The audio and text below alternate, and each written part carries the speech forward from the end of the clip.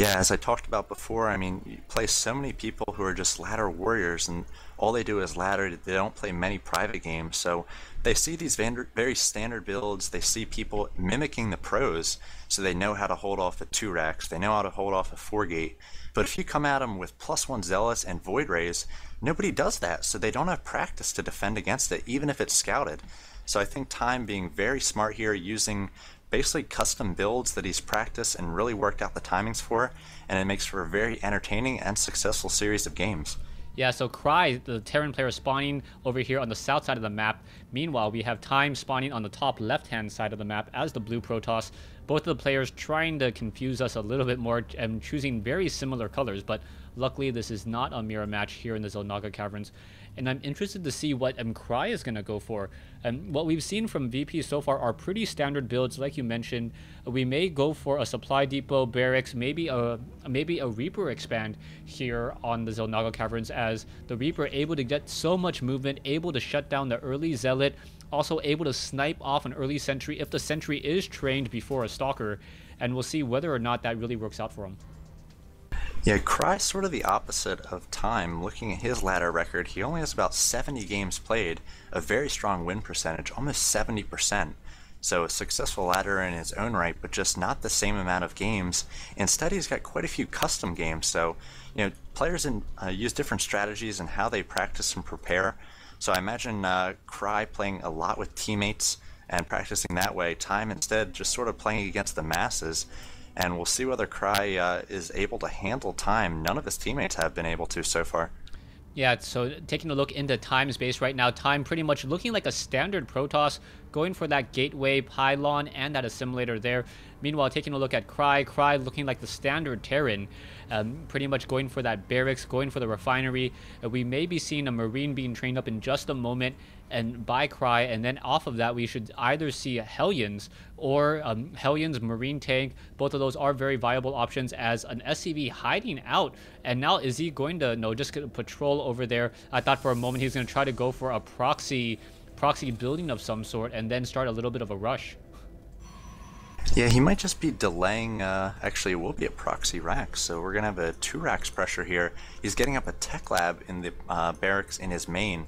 So I imagine he may be going for maybe a timing with the concussive shells and marauders out of that 1 barracks in his main, and then streaming in marines as well out of the natural Time. And Time, if he does open with like a 1-gate expand, if he just scouts the 1 racks that VP Cry has, he might be in trouble here, just lack of units. Yeah, so he's going to come in here. There is going to be a Marauder. The Marauder should be getting concussive shells in just a moment. The probe needs to come up that ramp. He needs to get a good look at what's happening inside, as the additional supply depot should be an indicator that something is going on. The probe now trying to make its way in, unable to do so. The Marauder doesn't have the concussive shell, so the probe will be able to return home. But taking a look at Time right now, Time moving out, rallying a Stalker into his opponent's base, and that is going to be very, very dangerous. Yeah, I'd actually possibly let Time into my base if I was Cry at this point, just to see the barracks, just to see the refinery. Though at this point it's gotten a little bit later into the game, and not seeing too many more production facilities might make him a little bit hesitant. But now we see Time placing down that Nexus, doing the 1-gate expand, as I said before. So he's going to be very risky here, taking this fast expansion. He does not know that a 2nd Rax is in play, and these Marauders with concussive shell are now going to be streaming out here, and some SCVs coming as well. Time might be in trouble. Yeah, I think Time definitely going to be in trouble. He does have a 2nd gateway coming into play. The warp gate research about to be completed. Actually, about another 70 seconds or so. I forgot the additional timing. And now 3 Marauders going to make their way up the ramp with no sentries. No sentries to try to stop this. And that Stalker going to get absolutely destroyed there. Down goes a Stalker. Another Stalker may get taken down. Yeah. And Time is in a bit of trouble. You can see the low hit point Marauders. As long as those Marauders are in the back of the group, no unit will be able to make its way out. And now SCV is leading the way, trying to act as a little bit of a meat shield. There's 1 sentry. The sentry needed to be over there by the front door. And I think a Cry, just with this very early Marauder pressure, going to get a lot of damage on Time. We are getting up to 3 gateways. The Nexus should be cancelled, most likely, in order to warp in additional units. But I think the probes may actually be able to get enough damage off. I'm not sure. 1 sentry versus a Marauder. This is not looking good, and not a good trade at all. The sentry down to 4 hit points. There it goes. In comes some Stalkers, and this is just turning into a strange game. Yeah, Cry did not do a very nice job reinforcing this. Just off the 2 racks, was not able to get a lot of units out, and his macro fell quite a bit. He's up to 600 minerals, so could expand behind this as well, but he's going to keep the pressure on Marauders coming out of both racks, and Time allowed that Nexus to finish. So a very interesting decision. He does have up his Warp Gate tech. He's got 3 gates, so he's going to try to use these very small numbers of units to defend his Nexus here. And without Stim, the Marauder's not going to be able to take down this Nexus too quickly. But Time coming out with Stalkers. Stalkers very weak against Marauders, but he really has no choice as the Zealots can be so easily kited. Yeah, 2 Stalkers now against the Marauder over here. The Probe should perhaps be trying to engage once more. It looks like another Marauder going to get taken down. Time really needs to use these Probes to try to get some damage onto that Marauder. They're already down to 30 hit points, and it looks like that one Marauder will get taken down as well. And now, finally, we see the barracks has been lifted off. Time going to come over and take down the Tech Lab, and I think really if Cry was able to keep up his macro, he would be in a much better position. It felt like he had the momentum for so long and now has lost it, as Time will be able to just chrono boost probes off of 2 Nexuses. Harvester count 25 for Time. So all this time I thought Time was behind, but no, pulling the probes joining in on the battle, and now he has the economic lead as well. Yeah, and his expansion up is faster than Cry's, and you're right, he's chronoing out probes 2 at a time, so we will be able to take the economic advantage 29 to 22, and Cry feeling a little bit vulnerable at this point, throwing up 2 bunkers, so those are bunkers that could be barracks at this point, and he's just now starting Stim, and he's really not going to be able to push out against the army of Time at this point without that Stim, so Time has some time here to macro up, to add some more production facilities, add some gas, perhaps even tech up. But at the moment, he is just focusing on his economy, 33 to 24, and it's only going to get worse for Cry. Yeah, unless Cry tries to go for another command center, to try to use the strategy that MMA used over at MLG, running 2 bases with 3 command centers, trying to just train up as many SCVs as possible. I can't imagine Cry really being able to claw his way back in. He needs to do something aggressive. He needs to do something smart, and I don't know exactly what that is at this stage, as him slipping on his macro early on just really hurt him.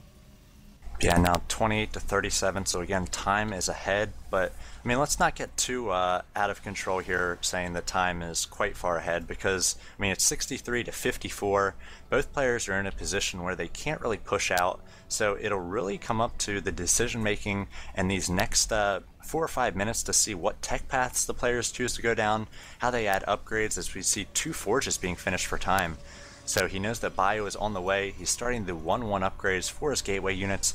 I imagine we'll see a Twilight Council soon as well, as he's going to want to try to make these Stalkers and Zealots as strong as possible. Just has the 1 sentry at the moment, so he won't be able to use a lot of force fields to try to control the action. I'd like to see him get out a few more sentries, but he really can't afford it gas-wise if he is going to continue to tech. Yeah, Cry is moving out. He does have those Stim Marines. He does have Marauders.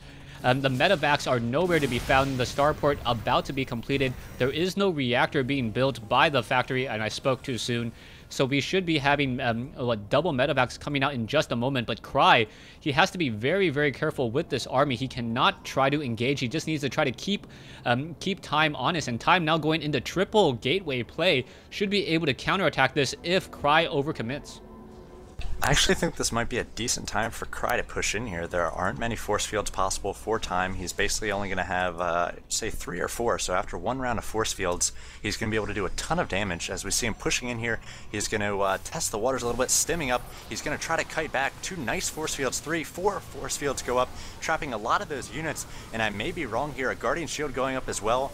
But no, it looks like Cry might be getting the better of this. Those force fields do go down. No more force fields possible for Time.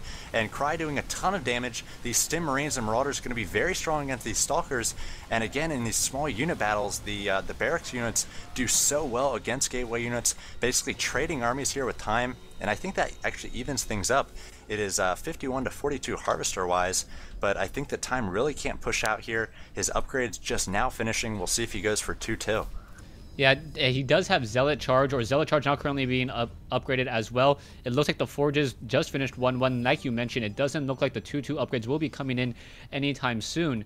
And we'll see what Time really tries to go for. Both players running off of 2 bases, and the main mineral patches should start to be running low. And I'm surprised that no one has tried to set up another expansion. No one has cleared out the rocks. And I always speak too soon, as now Time clearing out the gold mineral patch in the center of the map. Really would have liked to see Cry scrap those 3 bunkers as he pushed out there and get up another command center at that 3rd and expand behind that strong push. He was able to trade armies there. Time was not going to be able to be very aggressive before his upgrades finished, as we see him working on 2-2 and Zealot leg speed. So Cry really needed to take advantage of that army trade and get up a 3rd because he was in position to do so. Yeah, we also finally see Cry getting the level 1 weapons upgrade on his infantry. And that's going to be also another one of those problems where Marines are very, very strong units if your opponent doesn't have armor. Marines do a lot of damage in small amounts, but when a Zealot has level 2 armor upgrades and Guardian Shield on top of that, against even a level 1 or a 1 upgraded Marine, I think the damage is at 3. So 3 damage per attack, not much to really talk about. And those Zealots with charge are going to be able to close in on that distance. Also, the Medivacs are still trying to be trained up, but we can see that he's currently supply locked at 110 and 110. And Medivacs are definitely needed. Only 2 in the field right now. Actually, 2 are in the main base of Time doing a drop there, as it's going to do a ton of damage. Time was a little bit out of position trying to guard that 3rd. He was drawn there by the small group of units of Cry, and Cry going to be focusing down these warp gates, 1 already down, a 2nd falling, and Cry can just pick up and leave if he chooses at this point. It looks like he will be trading and possibly trying to take down the 3rd, and it looks like a pickup there for Cry, and one of the Medivacs goes down. The other one does escape, not too many losses, and Cry forcing a cancel on that 3rd from Time. So a nice multi-prong attack there, and he's getting up his own 3rd, going to be soon landing it at the gold. And I'm not sure that Time really has anything that can take on a planetary fortress at the gold at this point. Yeah, I think you're right. Cry at this point looks like he will be setting up a planetary fortress. The only thing that Time has going for him is that he does have level 2 weapons upgrade and level 2 armor upgrades now being completed, now going into level 3. But without Colossus, without that extended thermal lance range, he's not going to be able to shut down a planetary fortress.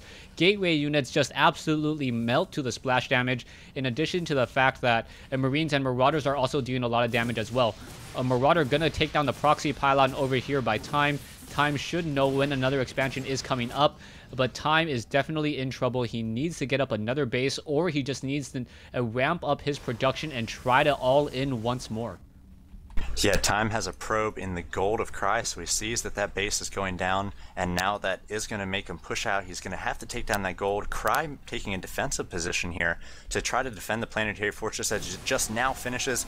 A number of Zealots going there, perhaps to test the waters, but I think that might have been a little bit of miss micro, perhaps trying to get the army out of position for Cry. But Cry is being quite defensive here. He's going to rally around that planetary fortress, drop mules on that the gold minerals there, and really just macro up best he can.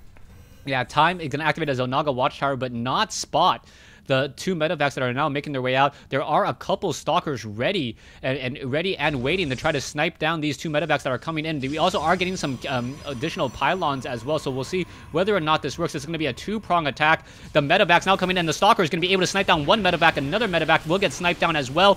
It looks like the Stalkers are taking out additional units as there is another push at the gold mineral patch. Force fields coming into play, and Cry is in a bit of trouble as he is unable to retreat. Beautiful play by Time. He was able to focus down those Medivacs in the main, and now getting great surround with those Zealots and force fields as well, preventing Cry from getting away here, and Time doing a beautiful job really reversing the fortunes here. He will be able to blink after these Medivacs and take those down as well if he chooses, and now just applying some counter pressure, and not many units left for Cry. Time really needs to get caught up here with his Zealots, and he might be able to break into the natural of Cry. He does not want to take on this planetary fortress, getting a little bit of control issues there, does not want to take those on with those Zealots, but he could do some huge damage if he pushes into this natural. Yeah, level 3 weapons upgrade about to be completed, so that is going to be huge, as his Stalkers and his Zealots are going to have a base 4 armor in addition to the Sentries, actually. So the Sentries are all going to have 4 armor, so any damage from a Gauss Rifle is only going to be 3, even before Guardian Shield. So if a Guardian Shield goes up, the Marines are only dealing 1 damage each. And that is so much damage reduction. And I think that's really what Time has been counting on. I don't know if Cry realizes how far up the weapon upgrade and the armor upgrade path Time has gone. And you can see now additional sentries being warped in. And it looks like Time going for another push, and it looks like it should be pretty successful as the armies are vastly in favor for Time. Yeah, Time does have a 3-3 now, and he's going up against 1-1 units, and he's got a huge force as well. So he's got the armage advantage, the upgrade advantage, but a nice EMP going off there by a Ghost, and it was able to take down a few of the sentries' energy. We will have some force fields still going up here. He didn't get all the sentries, and now Time doing a ton of damage. The sentries really need to focus down units here. Nice control by Time at the moment, and SCV is being forced to be pulled off the line by VP Cry. Again, a number of force fields going up, preventing the Marines and the Marauders from accessing the Stalkers here as they try to focus down these units one by one. Another blink coming in here. More SCVs being pulled by Cry. If we check the income counting station, it is 69 to 47 at this point. Even if Time is forced to retreat here, already done huge economic damage. And now we see SCVs with no attack upgrades trying to take on this Zealot that does have 4 armor. Not going to be doing a very good job, and having to give the GG is VP Cry. Time once again doing an all-kill here as vVv Gaming drops 1 game and then 4 in a row by Time in very impressive fashion. Yeah, just really well played by Time.